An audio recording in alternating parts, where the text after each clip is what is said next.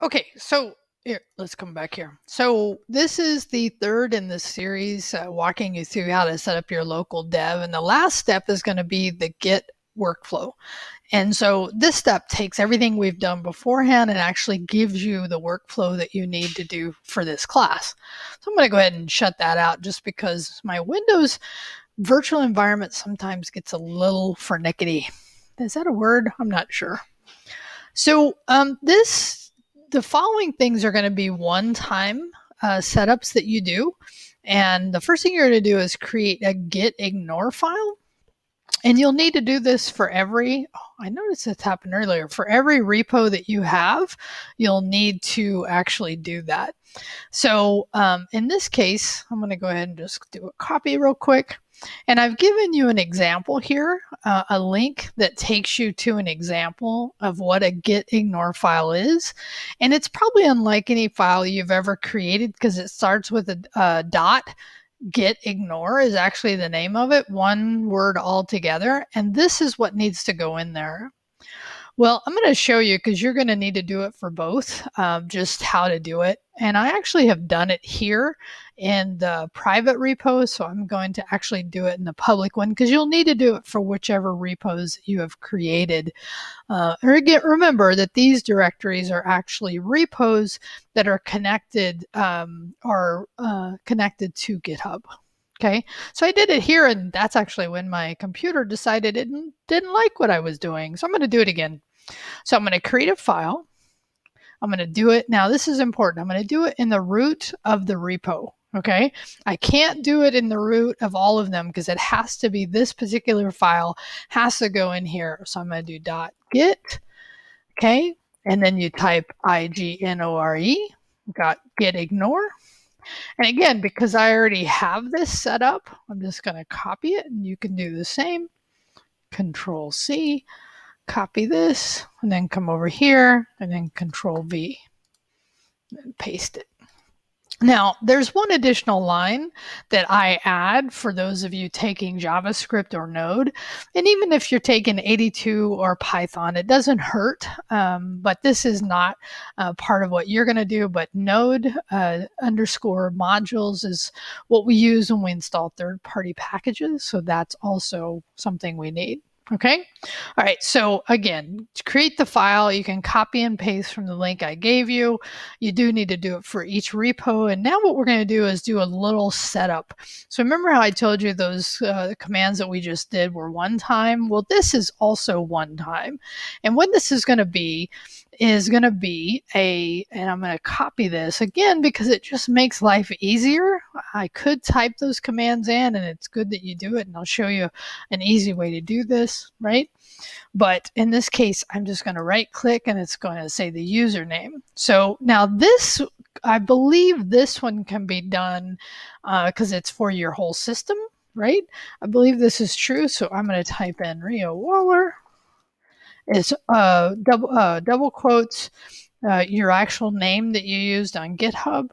And now I'm going to up arrow, and this time I'm going to do email. Okay. I guess I didn't have to paste a second time just because I knew what it was going to ask for. And this time I'm going to actually use the email, good example, that I use for GitHub. Okay, and it's just what this does is it connects your local system. It's already connected because you saw we logged in before, but this actually gives it a little more information when you're doing those Git pushes, and just locally it's good to have it. So the last command in that list actually is just this, which is doing a -- list, which is really just showing that you set those things up correctly and you're good to go. So remember, the commands that we just did, you do need to do the username and the email. And now I'm going to do a clear to get rid of it because that now ends the part that we needed to do, which we were doing one time. So now the following is the actual workflow itself. Okay. So we modify files locally, which by the way, we already have because we actually added the git ignore, but I'm going to add another file just so you can see that as well. Okay, because a very common file, actually we'll modify a file. How about this? So I'm going to open up, and I'm going to today's date, which is the summer. Okay. Now, I actually don't need to put that because that's actually something that happens normally. So on there, so maybe that's not the best thing, but in this case, I'm just changing something. Okay. So I've actually done, in this case, I've done a couple of changes. And so, like I showed you before, based on the way I have my folder open, I need to go into the directory I want to now make changes or push changes to GitHub, because remember, all the stuff I'm doing right now is local. Okay, so now what I'm going to do here is I'm going to do cd Rio fccw, and I'm going to go to private. Cool. And again, I can tell in my directory structure that that is indeed the case there. And now I can do the first command in our list, which is git status. Okay. And actually what's cool here is it shows me I have a change that I did to the README file, and I have an untracked file, which is totally awesome. So first thing I'm going to do is git add. I'm going to add that git ignore file. Okay, and now if I do git status, and by the way, you can always use your up arrows to come cycle back through. Now you can see, if you noticed, and if you scroll up and look, that untracked file is no longer listed, but now my README file is. And if I do an ls, I will see that README file is in this folder. And that's one of the things you need to be aware is when you're doing this process, be in the correct folder.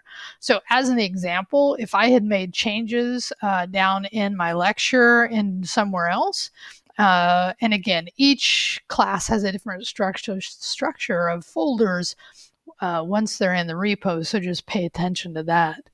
So you need to be in the correct one. So now I'm going to actually do git add, and in this case I'm going to do the readme file. And by the way, I'm using tab there to automatically complete, because it's going to look at whatever files that are in there. Remember, the other option, and I could have done this, is actually just done star. Okay, and star will add anything. So I could have done that to take care of both of them, but I decided to at least break it out this time and show you. Okay, so before I do the next one, I just kind of want to show you where we're at. So we did git status, and then we did git add. And again, you can either add whatever files have been modified or untracked, and then you can add a specific file. Okay, so this just stages your changes into the local repo. By the way, before we go much further, I'm actually going to go over to the repo just to show you, because we're going to end up we're going to publish something. Actually, we'll publish one, but we're going to publish one to the private. And we'll probably not do the public one just because we don't have time. And that's great experience for you to do. Okay. All right. So I'm going to do git status again.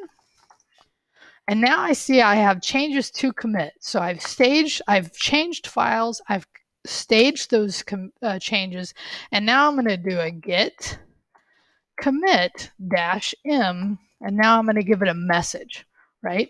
And in this case, I would say updating git, or creating, I would say creating git ignore file and updating readme.md file. Okay. Now these messages, you can put whatever you want in here, but I will tell you over time, when you do this professionally, you really want to make your git messages, your commit messages, reflect what you're doing to let other people know kind of what's happening. So the key is git space commit -m, and there's a space in there, space, double quotes, and you got to have a double quote at the end. If you don't put a double quote at the end, it sends you into this little weird area, because it's like, wait a minute, what else do you want to put on that? So just make sure you do it that way.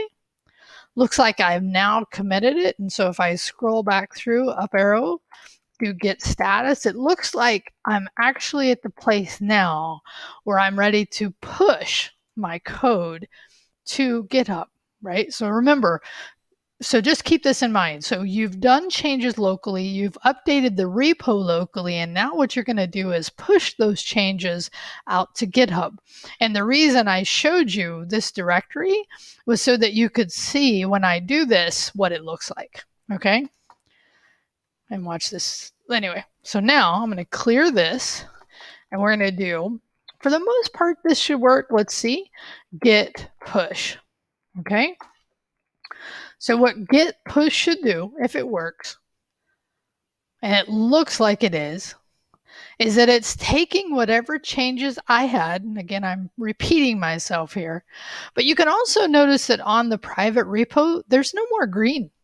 So green is a way that VS Code tries to help you understand what changes have been done that haven't been committed, okay? And now let's come over to VS Code, or sorry, over to GitHub. I'm going to refresh this page. And what I should see now is that git ignore file, which is awesome. And I see that updated README file that has that, okay, on there. So this is the process. Again, we're working towards, this is what you've been working towards this whole time, is getting code from your local system and pushing it to GitHub via way of doing version control. Okay, so from here on out in this course, this is what you're going to be doing each week. You're going to be coding, and I will tell you what type of commits I want you to do. Like often I will have you do a section in maybe a Udemy course. I think most of my classes use a Udemy course except for 82 and they don't. But regardless, you'll be doing something, and I'll say have this commit and do a commit here. And so when you see that, that's when you, if you want to remind yourself, you can come back here and look at it, right? So here's the other thing. If for some reason you run into anything at that point that didn't allow you to do a push and you weren't allowed to push that to GitHub, then you can definitely reach out and get some help. The next item in here actually is a discussion board just for handling those issues.